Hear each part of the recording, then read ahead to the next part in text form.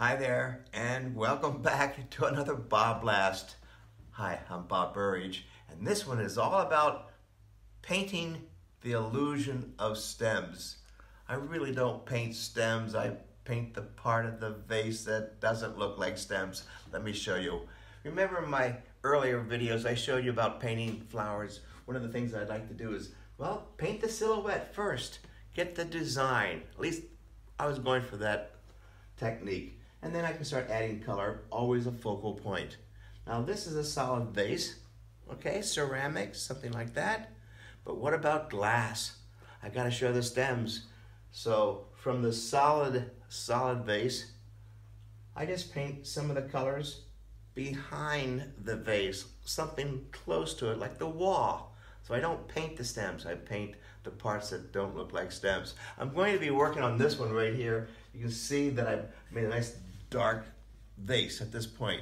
Eventually I'm going to be ending up looking, hopefully something looking like this, okay?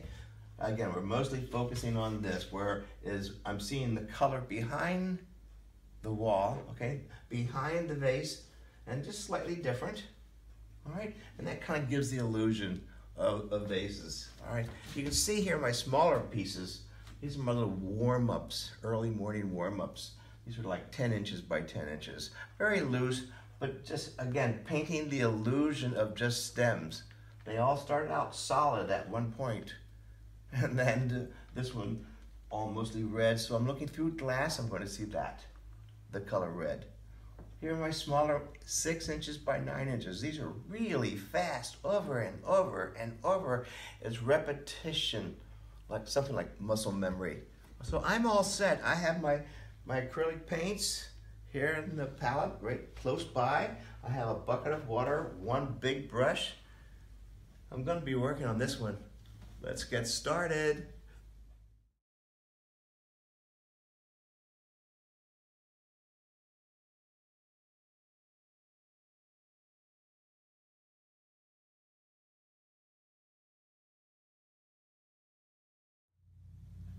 So here's an early sketch of where I'm going.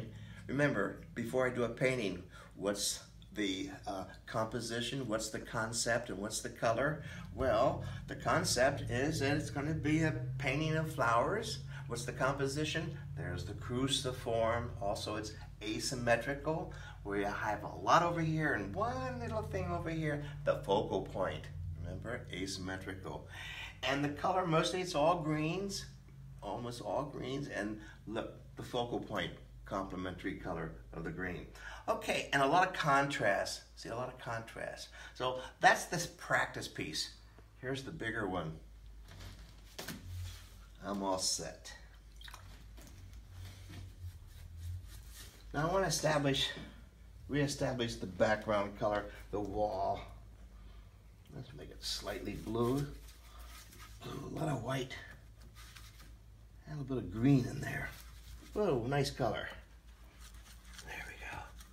So you do all the mixing on the palette, not on the canvas. Now, beautiful color. Here we go. This will be nice, contrasty. Big brush.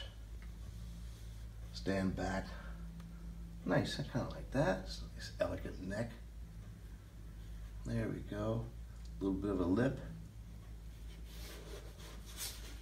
All right, now the other side.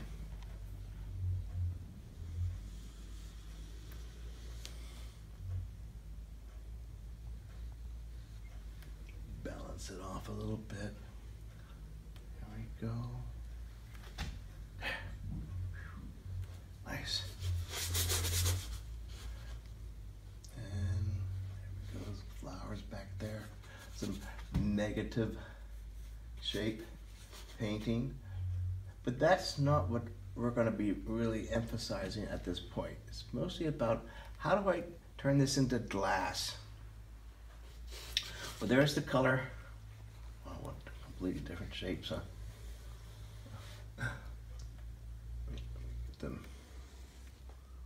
There we go. So the stems above the water will be in focus because you're looking through a front piece of glass And then the glass in the back. And underneath the water, they'll be slightly out of focus. They're underwater. So the way I'm going to do that is just change this color just a little bit. Just change it. There we go. And here come the stems. Stop there, stop there. See? And the stems are coming in from here.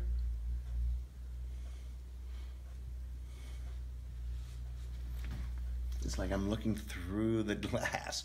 Now underneath, it's slightly out of focus. I'm going to add some more weird colors to this, just so it looks different. And of course the stems, they don't go straight down. They kick over to the left, or to the right a little bit.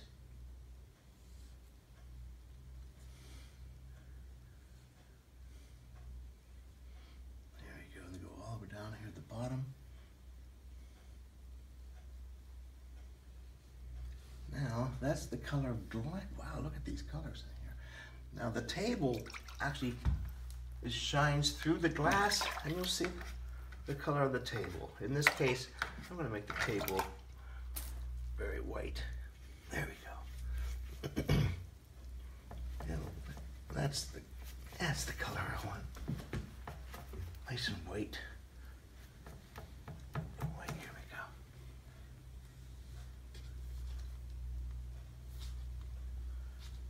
Some negative there. There it sits down. A shadow. There we go. The shadow there really emphasizes where the light's coming from. The back edge of that table is there. And there's your shadow. As the shadow goes further away, it gets thinner. I use my fingers here. See? More out of focus. And now I'm going to see this part of the table inside here, and because it's round, it's actually going to go up in the air like this a little bit. You'll see this next time you start staring at a round vase of flowers. Something like that. So it actually acts as a mirror, and you're looking through it. There we go. Something like that. Now, let's show the front of the glass. Right now, it's just comes down here a little bit. I'm going to play with this color a little bit. Let's have some fun here. Whew. Now we're having a good time painting. I'm playing with color. See? And I'm going to show the water line. Just a little hint.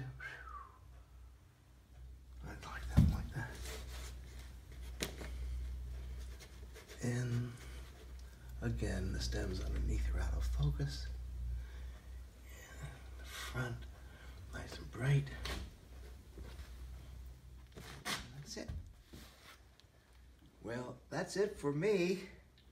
Thanks for watching. I'm Bob Burridge, and this is how I paint stems in a vase.